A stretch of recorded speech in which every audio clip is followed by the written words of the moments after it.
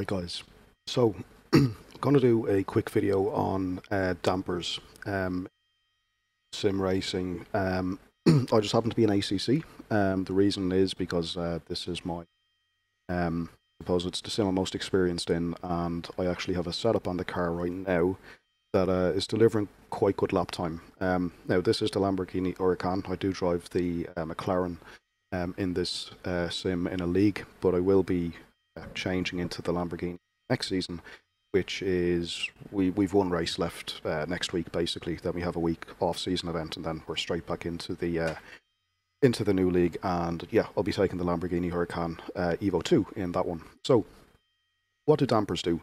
So we're going to jump on track in a minute, and we're going to see this in action, right? But think of a damper as how quickly the suspension is allowed to compress, which is the bump, or the bound damping as sometimes it's called. The fast bump is the same thing, but just for high frequency speed. So think of like hitting curbs, stuff like that. But I want you just to think in terms of slow damping initially, right? So you have the spring of the car, the suspension, the spring rate, but when that compresses, or how much it compresses by, is controlled by the damper. Okay, so think of the damper as controlling the weight shift under braking and acceleration. So the braking will be the car pitching forward, so the nose goes down, the rear comes up. What happens? Well, the weight shifts forward naturally in that situation, but also as the nose pitches down, it's also going to increase the aero load on the front, because now that's lower to the ground relative to the rear, and because the rear comes up, the diffuser is now raised off the ground, so there's less ground effect from the downforce at the rear. So there's those two things to keep in mind. The rebound damping is how quickly the suspension wants to come back to its natural position. So think of it like this. You're on the brakes going into, let's say, Maggots Beckett's at Silverstone. As you're going in, you're bleeding off speed into the tight right before going onto the hanger straight, that left-hander. So question is, do you want the front of the car to stay down, pitch down that bit longer from the braking? Or do you want the car to return back to neutral quickly in order to get, let's say, more rear traction? So we're going to have a look at this. I'm going to set it up as an extreme. So on the front now, I have a setup on the car that is quite good. I've zeroed out the dampers purposely, right? So I'm gonna go with bump damping at its lowest. So this is going to allow the suspension to compress, and I'm going to keep it compressed. I'm going to keep the rebound at a very low rate. So when the front compresses, I want to keep it down. So we're going to go into a corner, front will pitch down, and I want it to stay there for as long as possible, right? That's going to keep a lot of aero over the front of the car, and I would expect we're going to get oversteer on corner entry, because there's just no pitch control of the car aerodynamically as we go into it. Rebound on the rear. Well, what is that exactly? So as the front goes down, how quickly do I want the rear to raise with it? So the front, if you can imagine, will dip down. But what about the rear? If you can imagine the rear coming up, and we want to try to control that. Here's a phone that this might, so let's imagine we are driving along toward the corner, front goes down, but the rear will also want to come up. And what the rebound does is basically how quick that happens. The lower the number, the less rebound damping is there, the quicker the rear will come up. So as this car is now, it's going to behave like a pogo stick. And what I'm going to do, I'm going to leave all of the dampers at 0. So what we're going to have, the front is going to dip down, the rebound at the rear, it's going to be allowed to come up. And I'm just going to put moderate damping on the rear, just middle kind of numbers, just to give the rear shock some kind of meat to deal with on the compression side, but I want it to be floaty and stuff on the rebound.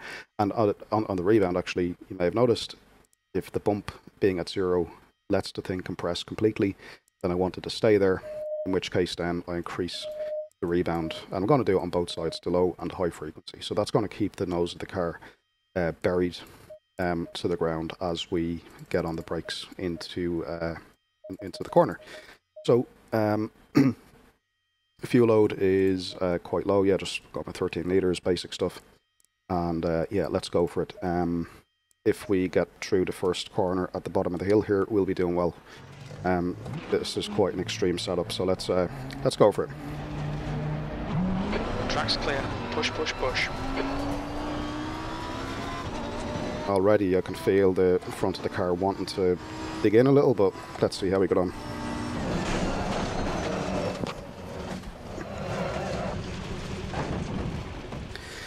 Alrighty. Yellow flag. So yeah, that was expected. Let's do the next corner. And I picked Alton Park, by the way, because this track has a lot of kind of corners that you come in on the brakes, which will really highlight what we're dealing with here.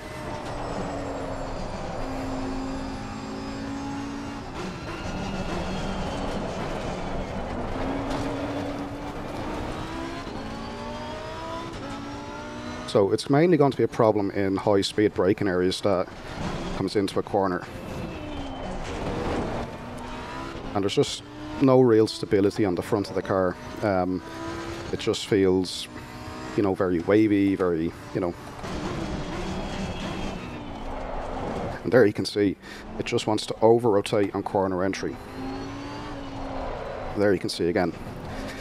So I'm kind of presenting the car to the corner as I normally would, but the setup is off, the balance is off.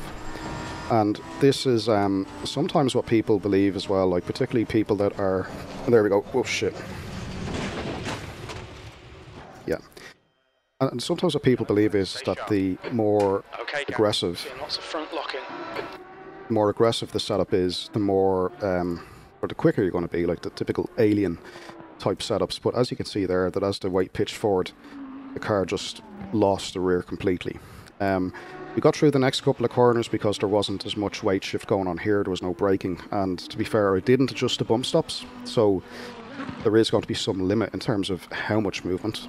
But still, there is also a limit as to how much pitch you can put through the car regardless.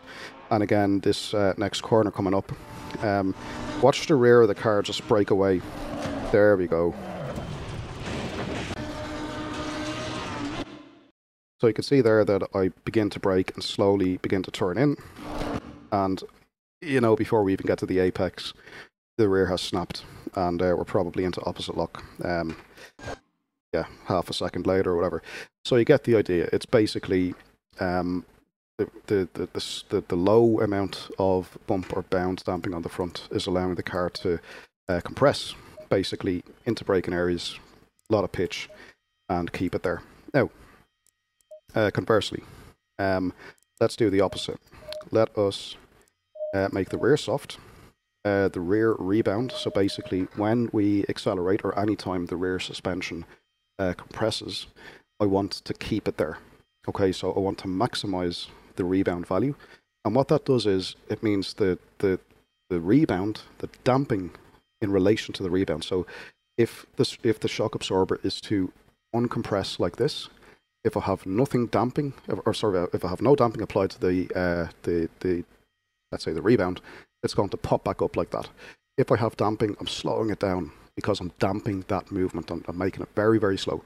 And what that does is that will keep the rear of the car planted for, you know, as much as possible, and will increase mechanical grip at the rear. And for this, I'm going to slacken off the bound or the bump damping because I want the rear suspension to compress freely and easily and stay there. And now I'm going to go the opposite. I'm going to maximize the compression damping on the front or the bump.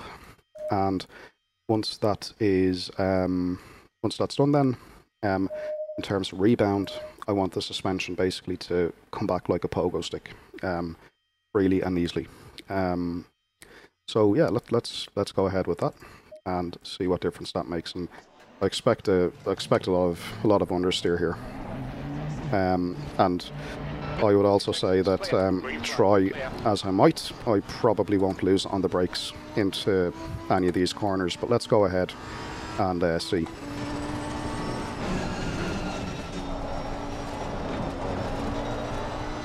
Okay, very, very stable. No hint of correction on the brakes whatsoever. We may get a bit of push understeer in this high-speed corner. Yeah, it's pushing, see? And there we go, pushing wide again. There's no threat whatsoever of the rear snapping out on this under brakes or into high medium speed. Very, very stable. Now it's that corner in section 3 is what we're going to be looking at. And I'm not too bothered about lap time here, by the way. I'm just kind of doing this to, let's say, demonstrate how dampers will behave on their own. Now this would be tuned with suspension springs, and I would say go for like a medium to lowish value for most tracks in ACC, particularly this one. But anyway, we're coming into another high speed kind of braking area. Last time we lost it completely. This time much more stable.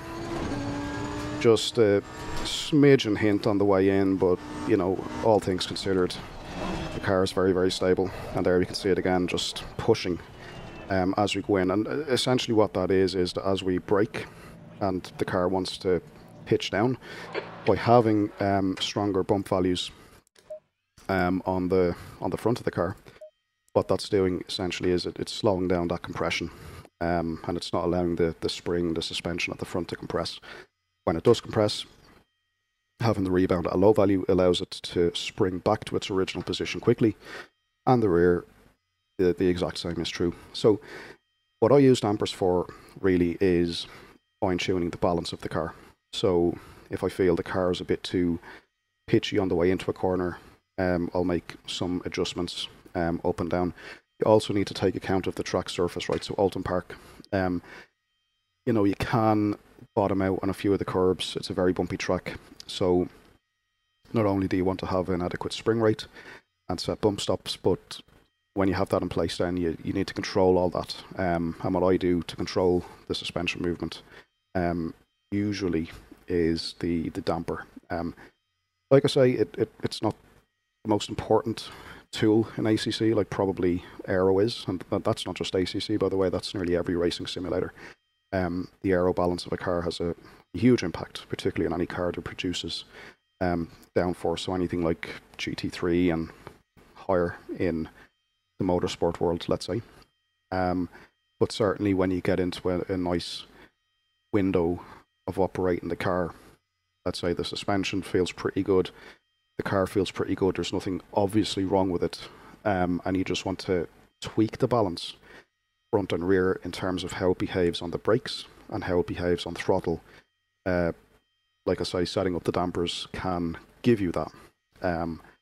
So yeah, guys, that's a damper quick stop. Try to keep it less than 20 minutes because I know dampers are seen as like a black art and people are like, oh, what do they do? The obvious questions then is, well, what if I have a stiff suspension and a soft damper, or a soft suspension and a stiff damper, etc., etc. It doesn't really matter so much, right? So if you think of suspension typically as how much compression you'll get per meter, which I think suspension's like it's force applied over distance, right? So kilograms per inch or kilograms per meter or whatever. And the more kg that's applied, the more meters it compresses, right? So it can be static usually. Where with the damper, then it says, well, okay, you can compress the suspension that much over X distance. Now, and in a race car, we're talking like millimeters or inches maybe. But nonetheless, what the damper does is it controls that movement, right? So it works in conjunction with the spring, but I would use the damper to fine-tune that corner entry and exit phase, as I mentioned, in terms of balance and how you want the car to behave. Whereas the spring stiffness is more to do with the overall, let's say, mechanical behavior of the car. But we won't get too much into that now. I'll do a separate video on spring rates. And I did do a small write-up on gssimracing.com.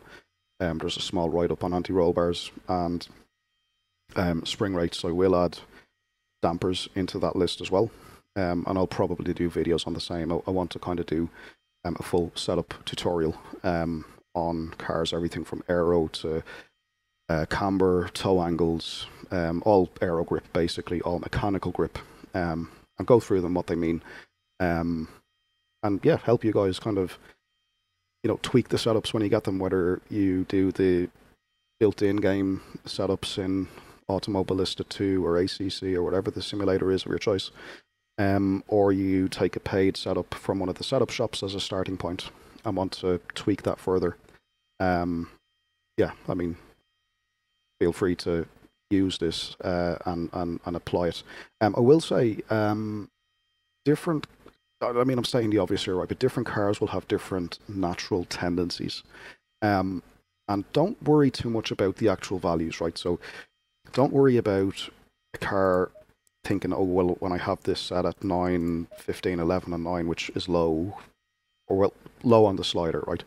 Don't feel that that's wrong. Or if you have a car that's up at the 30s and believe that that's wrong. Where or what the number is doesn't really matter. It's more to do with what value you need to get the behavior that you seek in the car. And, the Lamborghini can be anywhere from low to mid, typically on the front. Bump damping, yeah, it can change track to track, like if you want to control the front downforce and stuff. And then you have cars like the McLaren, for example, which, certainly at this point in time, feels like it prefers a higher damping rate. If you take open wheelers, formulas, or even Indy cars in Automobilista 2, for example, you're often stuck between, okay, strategy tells you, okay, run the car stiff to give it or maintain an aero balance, particularly in high speed. But then if you go too soft or you go soft enough, the car will start to push down with the downforce. But you sacrifice mechanical grip by doing one, and you gain mechanical grip doing the other, but then cause bottoming and stuff like that. So you can see that it becomes a dynamic kind of well, not a coin flip, but it becomes a tug of war between, okay, do you seek aero stability or do you seek mechanical grip? And then whichever one you put a premium on, depending on the car you're driving, the track you're driving, and your driving style, you bring that in, you make the changes, and like I say, small adjustments, maybe 2 clicks or 3 clicks front and rear together to see, is the balance changing enough.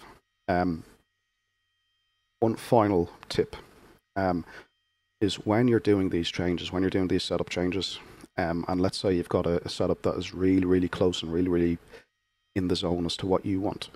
When you're making these changes, don't make drastic changes all at once. And don't push the car when you're testing the changes, right? Because if you begin to try to chase lap time, you end up pushing. And when you end up pushing, you risk unknown to yourself, maybe overdriving a little bit. And you're not really getting the benefit of the car, as in, okay, is this me just on a really good lap, or is it the change that I've made actually delivering the lap time? So try to be as neutral as possible when you make these changes, and basically let the car tell you if that change is correct or not. Anyway, guys, we'll leave it there. I hope this was helpful. Like I say, we'll do a little mini-series on setups over the course of the next week, maybe. And let me know in the comments if there's a particular setup topic or discussion you want me to bring up and dive into. Be more than happy to do it. But again, guys, thanks for watching, and until the next one. Cheers.